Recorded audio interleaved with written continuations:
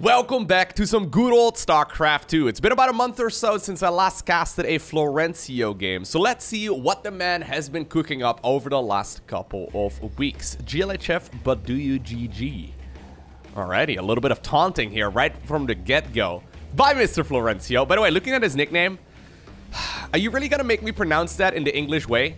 Like, we all know that that is a Dutch city, right? I think most people know that anyways. Okay, fine. I'll teach you the proper pronunciation of that city in just a little bit. But spotting here in the bottom left-hand corner of Beckett Industries and playing with the Red Terran SCVs, we have none other than you Gouda lose. Gouda. Gouda? Really? Is that the way English speakers pronounce that city? Alright, let me teach you, okay? Here's your Dutch lesson for the week. The G in Dutch is pronounced as a It depends on if you're from the north of the country or the south or like the center or whatever. But on Dutch television, you'll hear them pronounce it as a alright? The OU next to each other is an ow sound, which sounds very easy to me, but I've heard like native English speakers try to pronounce ow, and even that seems to already be a little bit tricky. So the da part is just da, right? So the way you would actually pronounce this in Dutch is Gouda. Gouda, which I think is pretty much impossible to pronounce unless you're born here. So I can't blame you for making it Gouda, but like, yeah, no, it does sound a little bit bad to me. Anyways, we'll see what kind of cheese the man is cooking up, I guess. Playing here with the blue Zerg drones in the opposite corner, we have the victim of Florencio, and he goes by the name of Ruster. Now, what in the world is going on here at the front? We have a depot that started up, a barracks that's gonna finish up, then one depot that is like not even what, huh? No, don't make another what is this? Hello. Oh my god. Oh, we are only 2 minutes into this and I'm already hurt. I know that this is a very long game right here on Beckett, so I may very well end up fast forwarding to through some of this stuff because you can already see that build orders are non-existent. I know that Florencio is very fond of doing all kinds of different cheeses, right? Like, for example, Gouda. Okay, Goudse kaas. Okay, that would be like Gouda cheese. Goudse kaas. Anyways, or as we call it in the Netherlands, cheese. We just call it kaas, which, you know, is already implied because it's just Dutch cheese, right? Anyway, I know that sometimes he likes to play very aggressively. I don't really... Okay, maybe this is an SCV with a mission? Where's it going? Top left-hand corner. Okay, I was gonna say, like, maybe I'll end up fast-forwarding through some of this, because this seems to be a relatively passive game. This is a Platinum League match, if I recall correctly, from seeing it on the loading screen. So, okay, quick Roach Warren right here from the Zerg player. He's only got one queen here. Drone was moving on over to the third base, but it's not doing a whole lot. I guess this is gonna be a proxy starport. Although that starport would be kind of far out. Reaper over here is now going to scout as well. There's not a whole lot available at this point for the Zerg. Really? We're just gonna like... We're just gonna stand on the creep for a little bit. Branda's just staring at the Reaper. Maybe Branda's one of those horses with like blinders on, you know? Anyways. SCV in the top left still doing very little. Yeah, this seems like a bit of a lower league game. I've seen some proper builds and some proper strategies, but this is this is something. Like, look at this. How can this be Platinum League? What are we looking at right now? He finished Link Speed, very quick Roach Warren, one queen for a long time. Now we have a third hatchery, only one gas is mining, even though the second gas was taken. Now we add one drone to it for I don't know what reason. Okay, it's selected. What are we doing? Are we... Okay. Oh, it's a fusion core. Why was that selected for so long? What's the APM in this game? Alright. We did get Overlord speed, by the way, here from Ruster, who's got a scout right now. That this is a bit of an awkward game. Upon seeing what he's seen right now, I think he should anticipate it's gonna be Banshees, which apparently it will be. So I think that this is Banshee into Battlecruiser. Okay, fair enough. Planetary Fortress in the natural. Orbital Command inside. Yes! You know, I criticized you a long time ago, Florencio. Well, actually, a long time ago. I've criticized you in pretty much every single cast that I've done, featuring you. I want to say, can I have a round of applause for Mr. What just happened here? Hello. I don't know what happened there. I was clapping. Woo! Beautiful work, man. He made an orbital command, not a planetary fortress inside of the main base. Now, I would have loved to see, you know, an orbital command here in the natural expansion as well, but it's something. Overlord is gonna go back. Is he hiding? Wait, whoa. Hold up. Is this what's going on? Is this, like, is this what he's actually trying to do? Is he floating the factory above the starport to make sure that the Overlord, when it goes in, is not gonna see that something is producing? I guess you can still see the little lights blinking. You can still, like, zoom in and turn the camera like that, I guess, to get vision of it. That is so stupid. I actually really like this. So the factory is blocking the actual starport. When the Overlord flies in, it doesn't really notice that something is producing. Anyways, that is making the assumption, though, that Ruster is gonna make a response to this in the first place. Well, look at that. Normally, oh, this is actually gonna kind of bite him in the butt, I think. He went for a Banshee. Normally, Zerg players will go for a couple Queens, maybe like a few Spore Crawlers, right? But he has gone double Spore Crawler, and now he's going Spire as well, which is exactly what you want to do against the Battlecruiser-based opener. Yeah, obviously, this is completely unscouted. So, he doesn't know that it's going to be a Battlecruiser as a follow-up right now, but I think, yeah, Mr. Gouda Choose, he's kind of shot himself in the foot, although this is kind of nice. Oh my god, yeah, you don't want to fight. Oh god, oh no, Zerg, run, dude! What is this? No! Okay, he did transfuse, but he's already lost a couple of them. So you make Spore Crawlers to protect your hatcheries, and then you're like, you know what? I'm not gonna do it. I'm just gonna fight without my anti-air. So, there was a mule drop from the high heavens as well. This is one of the top 10 things that science can't explain. First off, the mule drops from the high heavens. We don't know where it comes from or where it's going or how this works. And don't lose the pen. Okay. Where it's going. Then, secondly, obviously, how it's repairing. Spore Crawlers, though, are running forward. If you lose... No! No! Oh, God. I was gonna say, if you lose that to Spore Crawlers, I'm gonna be so disappointed. Well, there we go. Corruptor startup. Double... I heard another little flip. Yeah, okay. Double Liberator production right now going on at home. Is he gonna try and kill the hatch? Yeah. I mean, you can get the hatch. There you go. It's gone. Okay, Queen is gone as well. There's 9 Corruptor spotting, though. And this is actually quite good right now for our Zerg. I mean, I say quite good for our Zerg. The problem is that this Zerg player hasn't found the drone button on his keyboard yet. I mean, tactical jump was used, right? So there's no way that this guy is going to be able to get out. Maybe... No. Don't fly into the Spore. You knew it was there, mate. Okay. That was close. Still ends up getting the Spire here nonetheless. Yeah, Zerg sadly doesn't have a whole lot of workers here. So this actually would have been totally fine. Other than, like, sacrificing in the Queens. Because he's only lost 1 worker. But luckily, right here, our Zerg player has handicapped himself properly. Just by, like, you know, not making anything. He has a couple of drones, but at the 8-minute mark, you would expect him to sit at least at full 3-base saturation. So, yeah, he's made it harder for himself than it needs to be. So, there's more eco damage done here just because of the mental image, I suppose, of the potential of a Battlecruiser showing up. Anyways, Ruster right here. Maybe he's got the peeing squad ready to go. It's just that there's already now, just like the Spore Crawlers on the other side of the map, there's already 4 missile turrets ready to go. Okay. Maybe you guys can go ahead and puke all over the supply depot. Would that be... No? You're just gonna fly around? I think they're headed to the main base here instead. Armory comes up right now too. Vikings and Liberators. I don't know if you want to actually go... No, I don't think you want to go Vikings against Corruptors. Honestly, I think you just go for a ground-based army. Like, Corruptors are... I mean, they're good against Battlecruisers, right? They can obviously morph into Brute Lords and stuff. If you're really worried about them, you can make a couple Thors. I think that would be fine. I think Vikings are kind of shaky. What are they doing to my boy, the Hydra? Hello? Whoa. Okay, everyone ignore this. We don't care about this, okay? What are they doing to my Hydralisk? Is this man being... Okay. Let me know down below in the comment section. Are they slow cooking a Hydralisk above a volcano? Or is this a Hydralisk enjoying the view?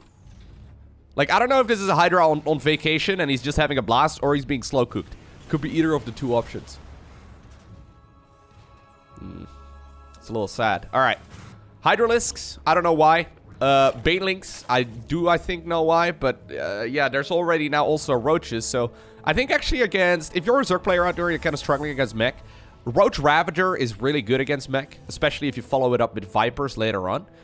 I think as a mech player that or like if you're going up against a mech player that's going for a battlecruiser based style, you can go Roach Ravager Corruptor. That's really all you need. I think one of the most common mistakes that I see, especially with people that I do coaching with, is that they try to like dilute their unit composition a little bit, in the sense that they spend a lot of money on getting Hydralisks and upgrades and Banelings and all of that, when in reality just getting more Roach Ravager would probably do you much better. And if you need to, obviously you can add on Corruptors as well. I think having like a dozen or so Corruptors out is fine. So this is a good amount. I mean, oh, landed Vikings to kill a hatchery. I kind of like it actually. I mean, I feel like these Corruptors could just fight this though. Luckily, the Corruptors were on their lunch break right there for Florencio, so that base will end up going down. I think our Zerg here hit a bit of a supply block, so he wasn't really paying attention to what was happening. He goes Lurkers right now. Like, you can go Hydra Lurker Viper, don't get me wrong. Like, there's lots of unit compositions that do quite well against mech.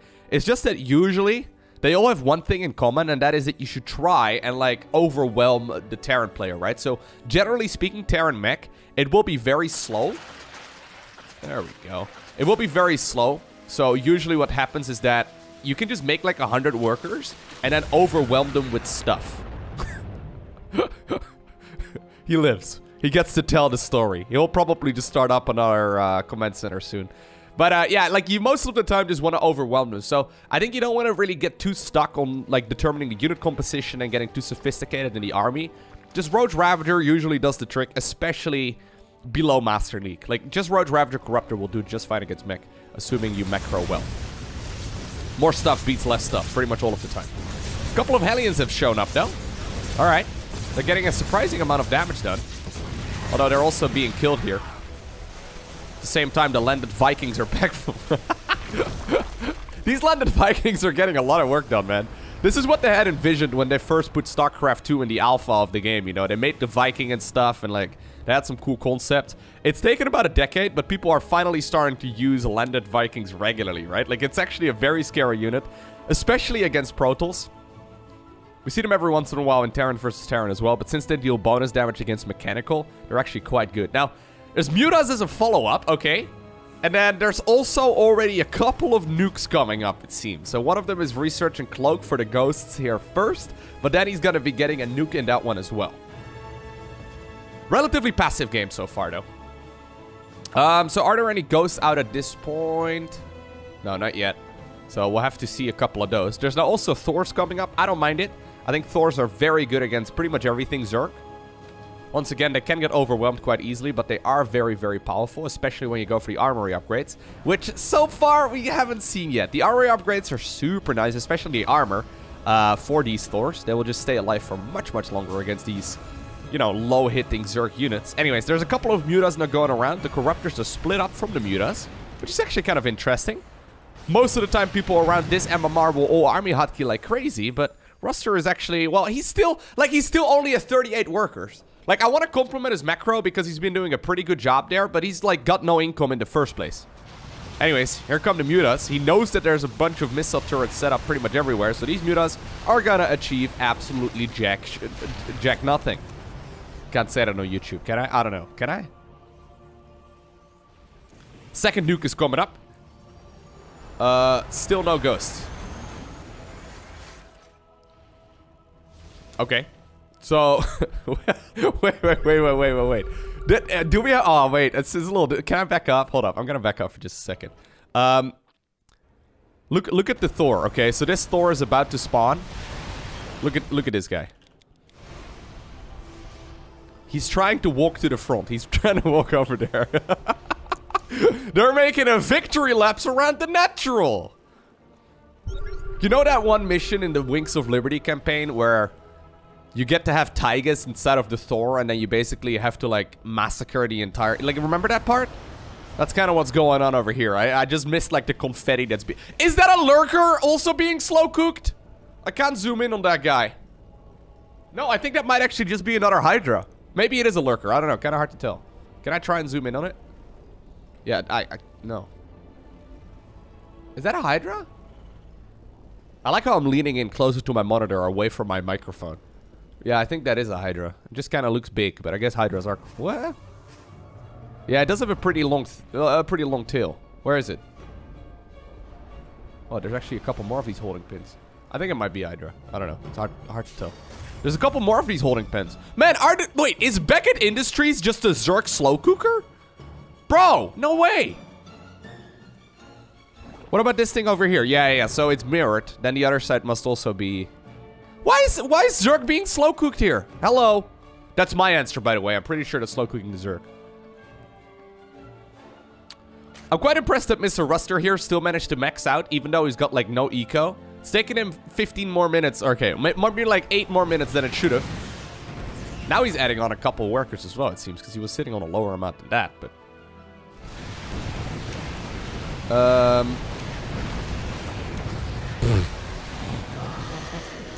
This is such a silly game. So how many Thors are we at right now?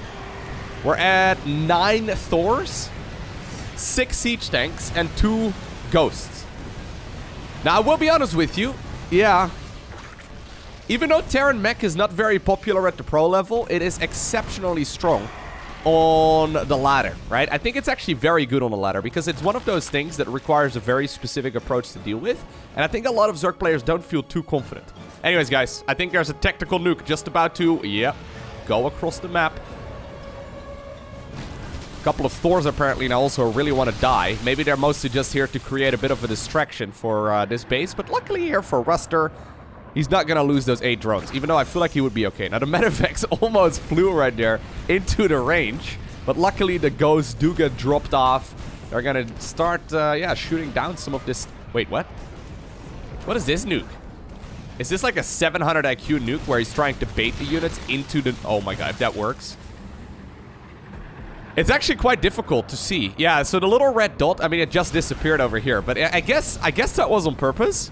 I think the little red dot basically disappears when you shoot it on a little doodad. So the Zerg... What is this, actually? Is that a baneling? Oh, no. It's like one of those biology labs in high school where they, like, keep the banelings on, like, whatever it is. I think it's, like, on alcohol or something. Oh, bro. What is this map? This map is... First off, it's not very good for Zerg in the first place. It's very good for Terran Mech in general. I mean, ignore all these roaches. There's, like, all kinds of nasty... Look at this! Oh, no. This is the strangest Zerg biology lab I've ever seen. Beckett Industries. I quite liked you up to this point, but, like, I'm a little disappointed now. So those lurkers get very little done. Now, this is what I mean. This is what you want to do with roaches and ravagers, okay? So, like, basically what you do is you just make 100 workers and you just throw stuff at them, right? You want to try and indeed, this is what you want to do, Ruster. There it is, my man. Yeah. You want to, like, soft contain the Terran player on 3 bases and just let him mine out money, right? Just, oh god, that roach went for a little jump. Just fell down into the lava.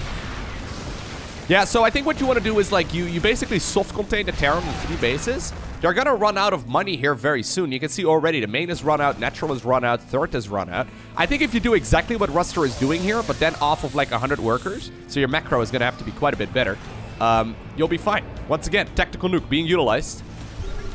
A couple of landed Vikings are now also going to go after that base. Oh my god. The Thor, okay.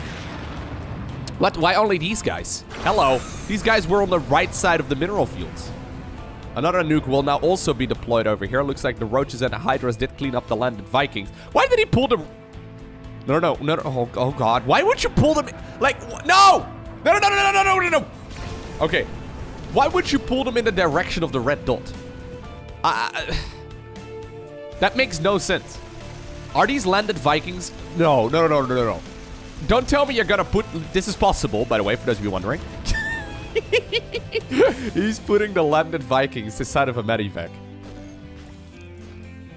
There it is. Send them in.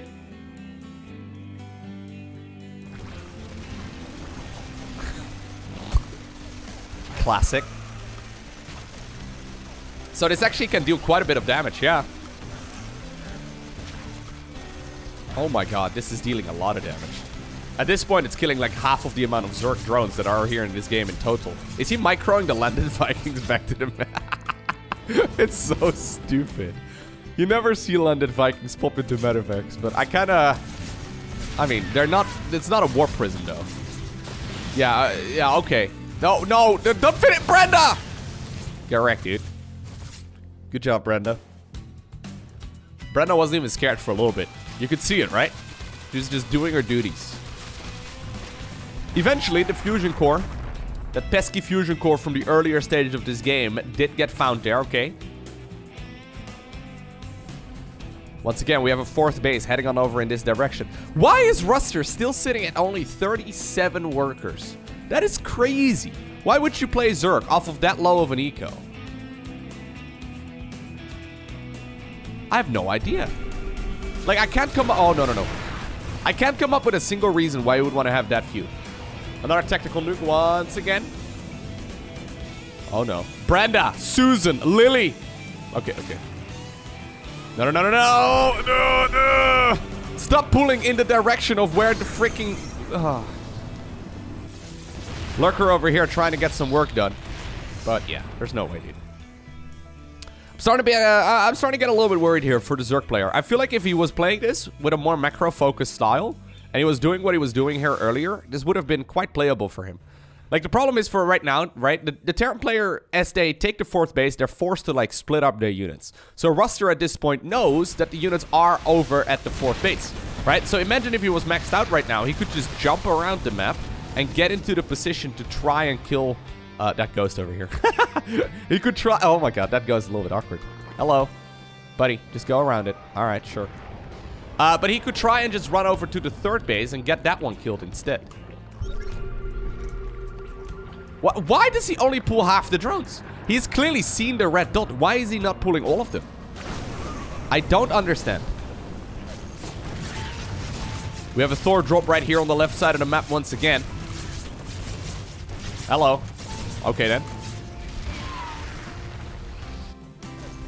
Look at this ghost over here.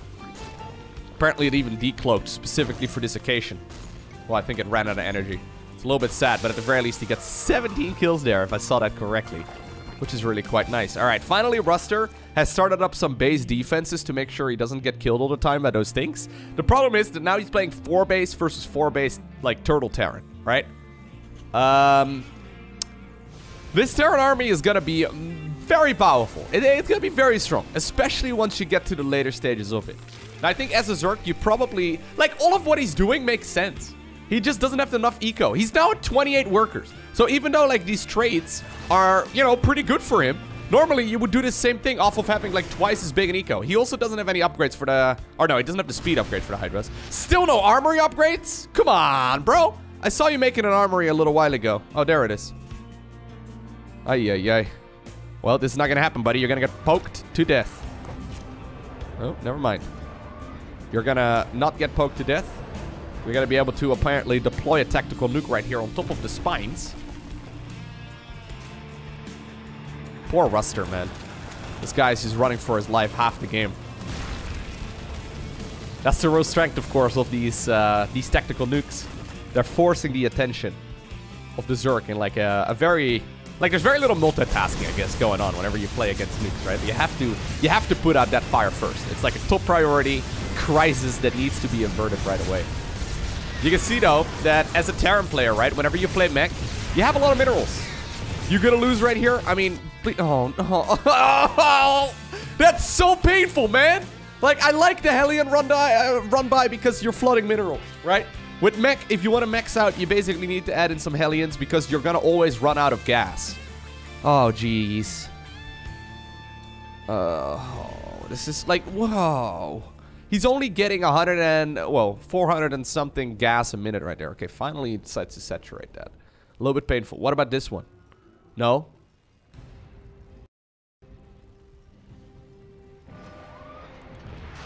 Tactical nuke number 74. Making its way across the map.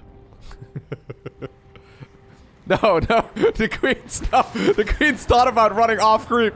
They're like, go through the circle, quick! Stop pushing, Brenda!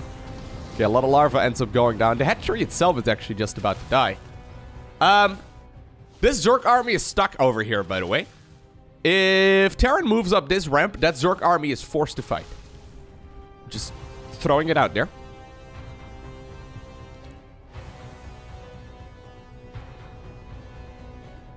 Whew.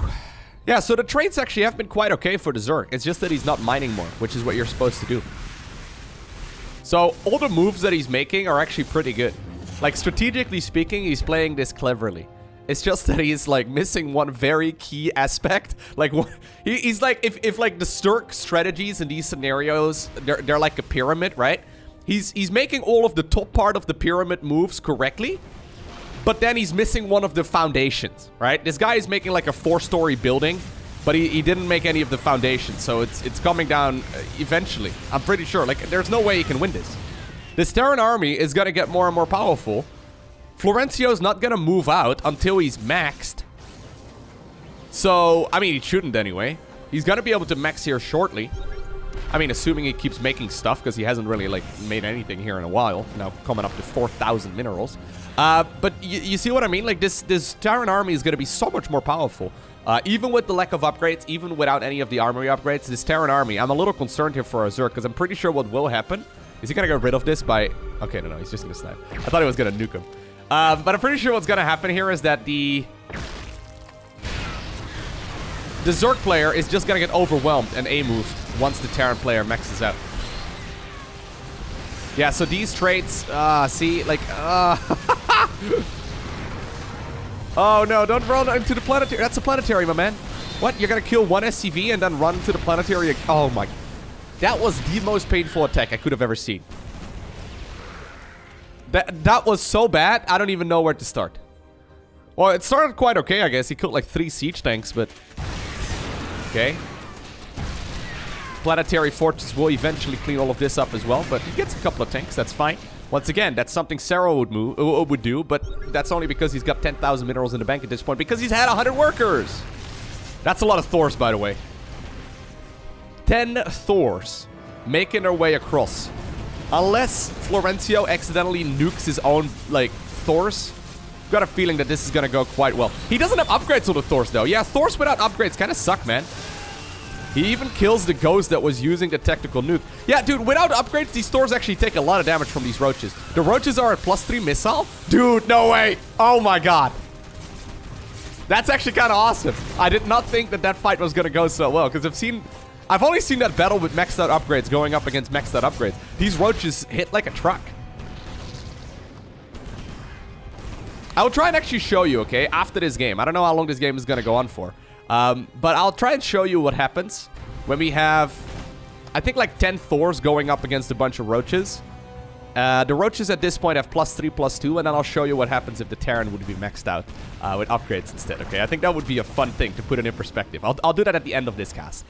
Just because it's ludicrous. I personally did not realize how good those Evo Chamber, NG Bay, Armory, Forge, Cybercore... I didn't realize how good those upgrades were until like 5 years into playing StarCraft 2. And I think, like, I played the game a lot, right? Like, I still play the game a lot. But I would play the game pretty much every single day. And for the first 5 years of me playing the game pretty much every single day, I did not realize how good those... I did not realize how good those upgrades actually were. Uh-oh.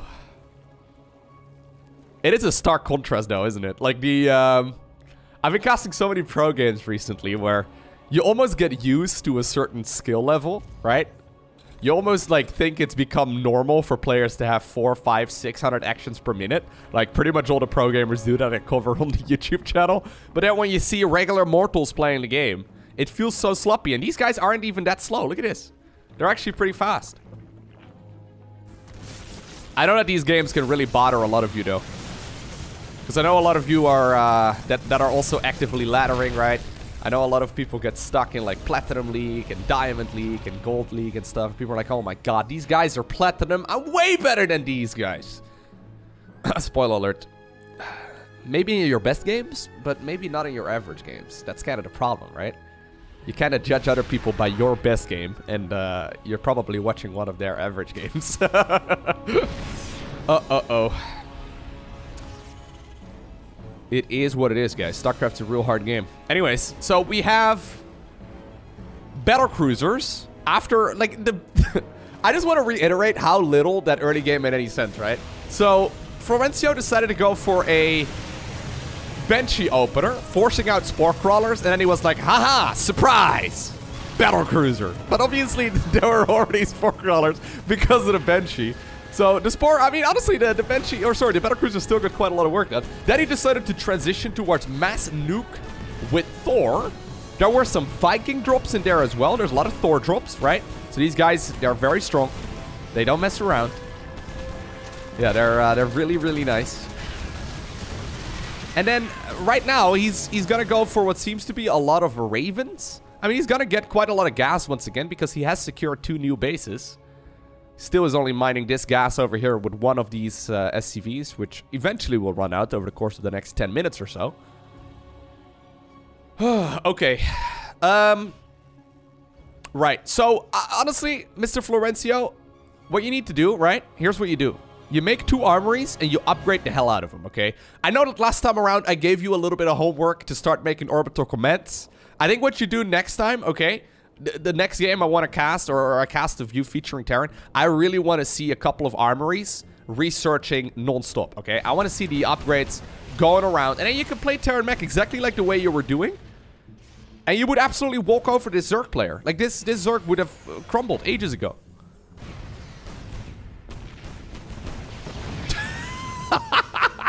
I love it. Those Mutalisks got rid of one of the Medivacs, but this Thor only needs 1 Medivac, dude. Even though Thors are thick, they're not that thick. Well, I don't think this is gonna work out very well. Well, maybe it will be fine. There you go. Nice. Medivac's pretty tanky. This Thor actually has now got 11 kills. Yeah, these are very, very cost-efficient Thors. Okay. Yeah, Thors are strong. They're really nice. If only the Zerg player had a little bit more eco. Yeah, so right now, I mean, he's finally made the amount of workers that I would have liked to see him have. I think between 90 and 100 is fine if you're at this level. Like, the pros will probably get a little bit less because they can't get away with it, but at this level, you can definitely make 100 workers and be just fine. Ugh. Yeah, but it's a little late. It's a little late. So this map is a little bit awkward. When the rocks are not down, these Hellions have nowhere to run. And even though there's a couple of Big Daddy Thors moving on over in this direction, Ruster is starting to pick them off as well. Tactical nuke right here on top of the Ghost. You may be wondering, Lowko, is a Ghost like a disruptor? Will it take damage from its own nuke? Yes, it will. Oh my, this is the saddest Ghost I've ever seen. Oh my god. Oh my god. That... That was not bad. I agree, man. So, yeah, the ghost ended up dying. But at the very least, it took down a Zerg army in the process, right? Apparently, Mr. Florencio's units are just a means to an end. You can see him rapid firing the auto turrets right now on the Ravens, and they actually deal a lot of damage. Yep. So that's the hatchery gone. He started long distance mining this base over here as well. Zerg's income at this point, I mean, he's finally got workers, but no mineral patches to mine. It's not looking so hot. He's now getting about 500 minerals, 600 minerals a minute, whereas Terran is getting, well, 4 times that. Luckily for him, though, Florencio is not really able to spend a lot of his minerals, because the gas income is kind of trash. 5 out of 3 there, 1 out of 3. Okay, yeah. No, 2 out of 3 there. Okay, fair. Sure, dude. He's burning down some rocks as well with fire and flames. Yeah, he's not getting a whole lot of gas income, which is a little bit sloppy. I think with mech, you really want to focus on getting the gas. Like, minerals you'll get, right? You don't really need to worry about those too much. Whenever you're running out of minerals, bam! You have yellow mining machines dropping out of the high heavens. It's fine. Thors once again making a victory. It really does remind me of that Wings of Liberty mission, where the Thor is doing like a little walk through the center of the town and everyone's cheering. That's so funny. Tactical nuke once again, making its way through the Ravens, apparently, towards the other side. A couple of mutas once again available, but they're not going to be able to achieve too much. Oh my god. Not- oh, there's an infestor too! Hello!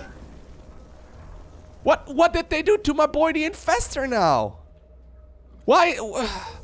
What is with the Zerg experiments, man? This map... Look at the little... Yeah, you could see him wiggle there. This is kind of sad. Are we still at 0-0 for these Terran units? We are. So that means that these units for Zerg will probably win again. This is like 3-3 Roach Ravager. No, I think you can fight it, honestly. He's even got an Infestor over here as well. Maybe it's in retaliation of that one Infestor over there. Well, this one sadly will be cooked as well. A couple of Ravens are available. He's trying to try and maybe neural... There was an attempt! He tried, okay? Can't criticize a man for trying. I thought he was gonna go for like a neural parasite, or sorry, a fungal growth there, but he decided to go for the neural parasite instead. Shortest neural parasite in the West. Well done. Yeah. And this is what I was concerned for a little bit ago, right? I mean, this is not quite a maxed out Terran army. It's 110-ish supply right now, and a lot of supply is still caught up in Hellions and Hellbats as well there for a while because he's had so many minerals for such a long time. But eventually, since Zerg wasn't really able to stop this Terran player from growing, right? He's got bases all over the map right now, the Terran player that is. I think if he would have been able to contain him on 3 or 4, this would have been much easier for him to get rid of. I mean, once again, he wins the fight. This is actually kind of nuts. The fact that he keeps winning those battles is, I think, mostly due to the upgrades. Anyways. Yeah, I think eventually the man's gonna run out of money. He's only got 14 workers remaining and a half dozen planetary fortresses to fight at least. Once again, though, he's got a decent amount of... Sadly, he loses the hatch here, but he's got a decent amount of army remaining. Honestly, okay, Ruster, if you ever watch this, I don't know if you will. Here's what you do, okay?